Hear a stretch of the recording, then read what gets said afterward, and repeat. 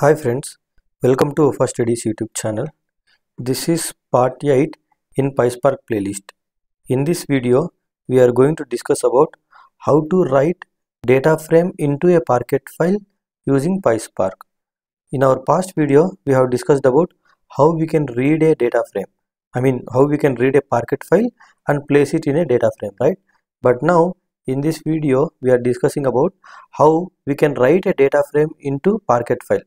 That means if you have some data already loaded into data frame, now you want to place this data into a Parquet file using PySpark. Along the way, we can also discuss about saving modes. When you are writing data frame data into Parquet file, you can save the file with a different modes actually. That also we will be discussing that. I will strongly encourage you to watch all my previous videos in the PySpark playlist. The reason is all videos are in a sequence order. If you see all of them one by one, then you will get a good idea about PySpark. So let's continue with this video. So there is something called write.parquet function on top of the data frame object that will help you to write the data frame data into Parquet file. Let me practically show you that. So let's go to our browser where we have Databricks workspace already opened, and here let me go to workspace users and let me open my user ID, and here let's try to create a new data frame, and maybe let me write data frame to Parquet. So this is what the file name I want to give. Default language is Python, so I am attaching with this cluster, and let me hit create button to create a notebook here. So notebook created successfully, and now here this is where we have to write our code, right? First, let's try to create a data frame with some dummy data. So let me create a variable called data, and inside this variable I want to store a list of tuples. So in the first tuple I have like id1, then Mahir, then comma, then let me create second item as tuple, and here my 2, then Wafa. Okay, so it is a list of 2 tuple items. Okay, and then let me create another variable called schema, and then let's try to use a list here with the string values id and name. So if you have seen my previous videos, you know how to create a data frame with some dummy data. I have already discussed that. So I am doing the same thing here. Okay, so let me hit shift enter to execute this code here. Okay, so here in the Databricks you will be having a Spark session object by default using this Spark word here. Then dot control space, here if you see there is something called create data frame function. To this function there is something called a data parameter. To the data parameter, let me pass my data variable which holds a list. So this data will become rows. Then there is another parameter called schema. To this schema parameter, let me pass my schema variable which holds this list. Now what will happen? This entire code is going to create a data frame.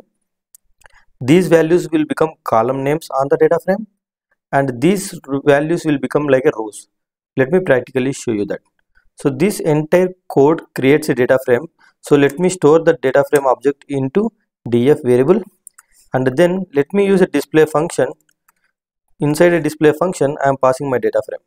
Now hit shift enter to execute this command and see what will happen.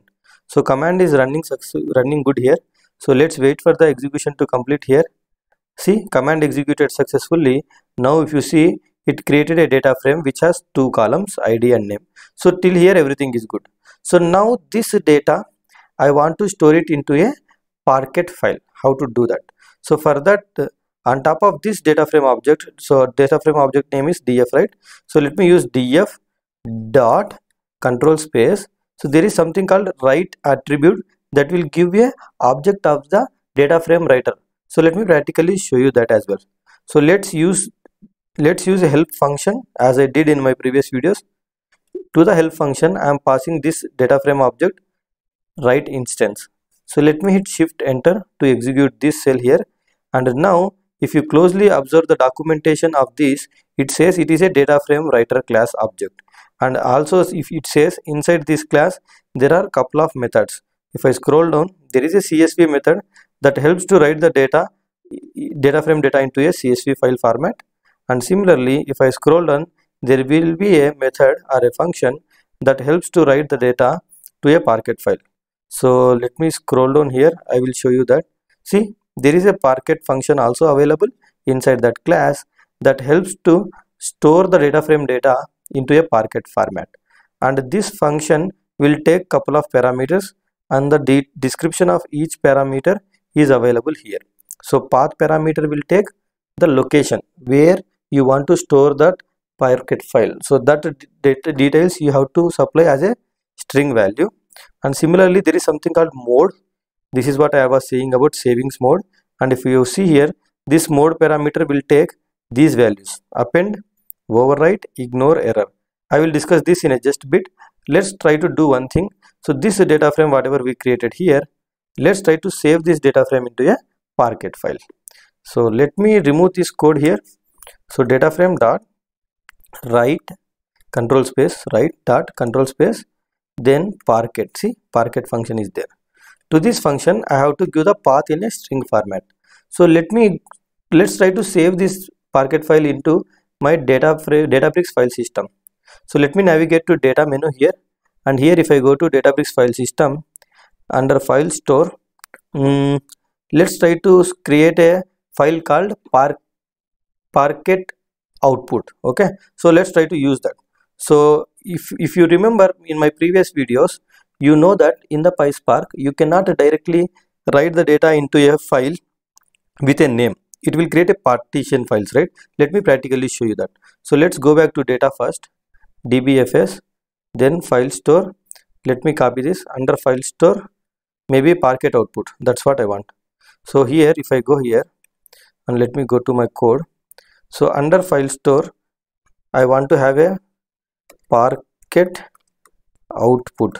So this is the .parquet file. So this is the file I want. But this, like this, explicitly creating a file with some name in the PySpark directly will not happen. For that, you need to use a trick that we will discuss in our upcoming videos. But let me practically show you that. So let me hit Shift Enter here to execute this code here. You can see code is running good here. So once the execution completes, let's navigate to this location and see what will happen. Now if I go to data menu, and if I go to dbfs files, you can see it created a Parquet output .parquet, but not as a file. It created as a folder. And if I go inside a folder, that's where I have the data. And these three files, right, part files, you see the tooltip, the extension of the file is Parquet. So all these three files are Parquet files. That means all my data stored into these three Parquet files actually, and whatever the name I given, that became a folder here. In the PySpark, by default, this is how the nature. Okay, so whenever you write some data in any format, it can be CSV, it can be JSON, it can be Parquet, always it will create the folder with that name. Inside that, it will create these part files. So what if I don't want like this, I want to create a Parquet output.parquet file directly, and in that file I want to have the data. Will that possible? Then the answer is yes, but for that you need to do some tricks actually that we will discuss in our upcoming videos. So for now, you keep this thing in mind that it will create a folder, and inside that it will keep your data as a part files. Now let's go back. So let's try to write our data into Parquet.output folder only. Let's not give any .parquet extension because it is going to create a folder anyways. So let's execute this, Shift Enter. Now let's wait for the command execution to complete. Command execution completed. If I go to data folder, dbfs, you can see Parquet output folder is created and we have the data here. So to make sure, let's try to read the Parquet files data from this folder into DataFrame and see whether we got our data correctly or not. So meanwhile, let me delete this. I just shown you this as a workaround, right? Okay, or else I will delete after some time. You can delete the files and you can delete that, but that's fine for now. So now let me do one thing here. So let me use that. In the previous video we discussed the spark.read.parquet function will help you to read the Parquet file data, right? So let me take this entire path and supply that path here, and this will create a data frame object. So let me use a variable called df1 to store the data frame, and then let's use a display function To the display function, let's pass DataFrame 1. Now let me hit shift enter to see whether this DataFrame data got stored into my Parquet files properly or not. So let's wait.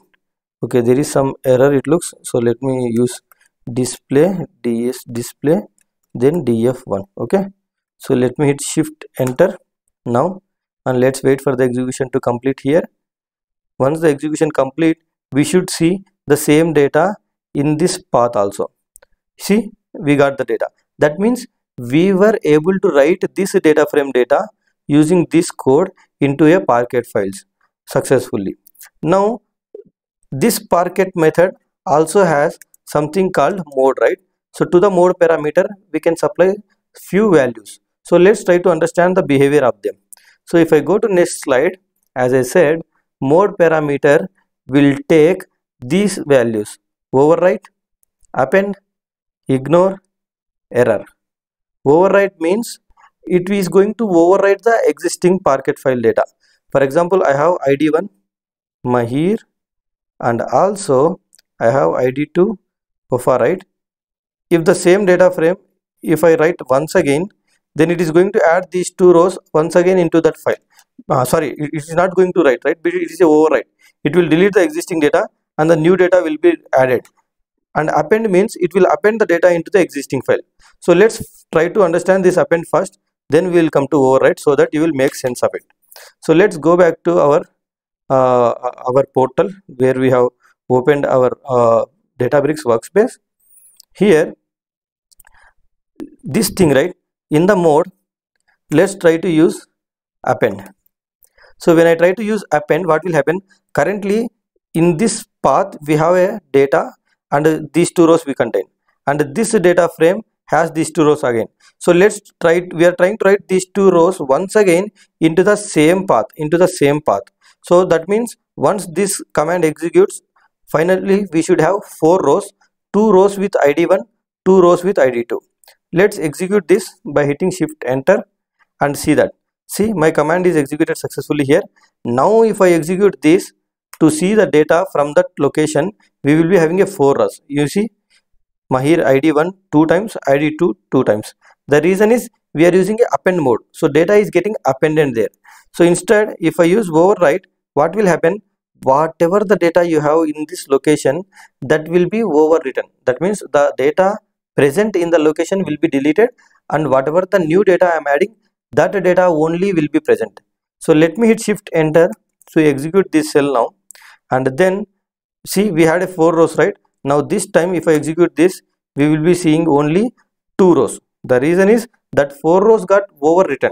Okay, and another thing is there is something called error mode. So that means, let's assume this location already has some data, but still you are trying to write some data into this location once again. So in that case it will error out saying data is already there.